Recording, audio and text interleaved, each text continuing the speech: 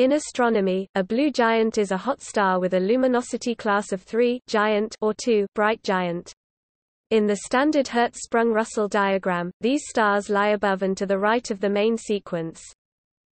The term applies to a variety of stars in different phases of development, all evolved stars that have moved from the main sequence but have little else in common, so blue giant simply refers to stars in a particular region of the HR diagram rather than a specific type of star.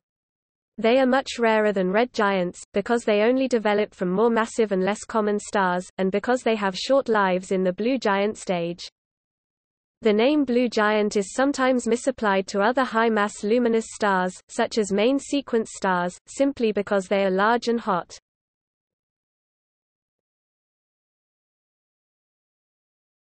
Topic: Properties. Blue giant is not a strictly defined term and it is applied to a wide variety of different types of stars. What they have in common is, a moderate increase in size and luminosity compared to main sequence stars of the same mass or temperature, and are hot enough to be called blue, meaning spectral class O, B, and sometimes early A. They have temperatures from around 10,000 K upwards, zero-age main sequence ZAMS masses greater than about twice the Sun M, and absolute magnitudes around 0 or brighter. These stars are only 5 to 10 times the radius of the Sun R, compared to red giants which are up to 100 R.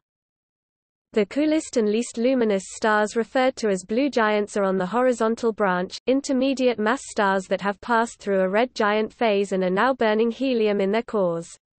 Depending on mass and chemical composition, these stars gradually move bluewards until they exhaust the helium in their cores and then they return redwards to the asymptotic giant branch AGB. The RR Lyrae variable stars, usually with spectral types of A, lie across the middle of the horizontal branch. Horizontal branch stars hotter than the RR Lyrae gap are generally considered to be blue giants, and sometimes the RR Lyrae stars themselves are called blue giants despite some of them being F-class.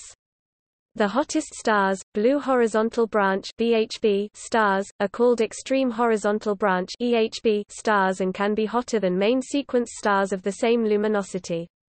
In these cases they are called blue subdwarf (SDB) stars rather than blue giants, named for their position to the left of the main sequence on the HR diagram rather than for their increased luminosity and temperature compared to when they were themselves main sequence stars. There are no strict upper limits for giant stars, but early O types become increasingly difficult to classify separately from main sequence, and supergiant stars have almost identical sizes and temperatures to the main sequence stars from which they develop, and very short lifetimes. A good example is Plaskett star, a close binary consisting of two O-type giants both over 50 m, temperatures over 30,000 K, and more than 100,000 times the luminosity of the Sun L.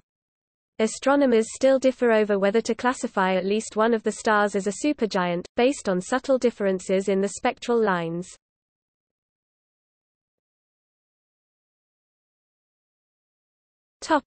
Evolution.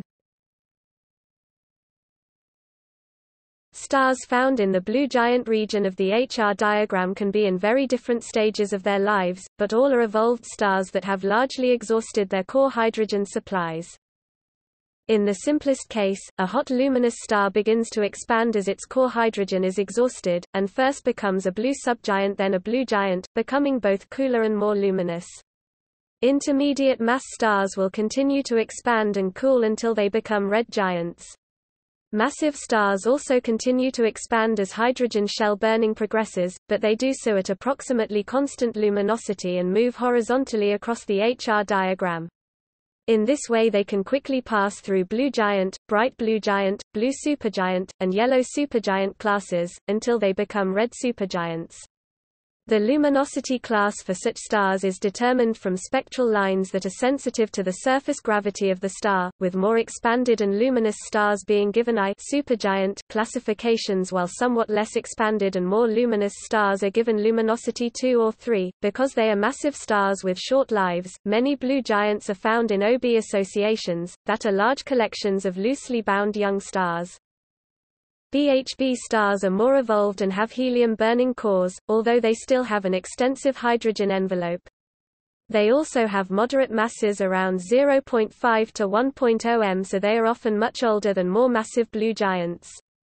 The BHB takes its name from the prominent horizontal grouping of stars seen on color magnitude diagrams for older clusters, where core helium-burning stars of the same age are found at a variety of temperatures with roughly the same luminosity.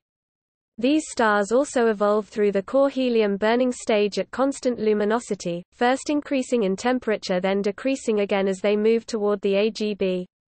However, at the blue end of the horizontal branch, it forms a blue tail of stars with lower luminosity, and occasionally a blue hook of even hotter stars. There are other highly evolved hot stars not generally referred to as blue giants, Wolf-Rayet stars, highly luminous and distinguished by their extreme temperatures and prominent helium and nitrogen emission lines, post-AGB stars forming planetary nebulae, similar to Wolf-Rayet stars but smaller and less massive, blue stragglers, uncommon luminous blue stars observed apparently on the main sequence in clusters where main sequence stars of their luminosity should have evolved into giants or supergiants, and the true blue supergiants. The most massive stars evolved beyond blue giants and identified by the effects of greater expansion on the spectra. A purely theoretical group of stars could be formed when red dwarfs finally exhaust their core hydrogen trillions of years into the future. These stars are convective through their depth and are expected to very slowly increase both their temperature and luminosity as they accumulate more and more helium until eventually they cannot sustain fusion and they quickly collapse to white dwarfs. Although these stars can become hotter than the Sun, they will never become more luminous, so are hardly blue giants as we see them today. The name blue dwarf has been coined, although that name could easily be confusing.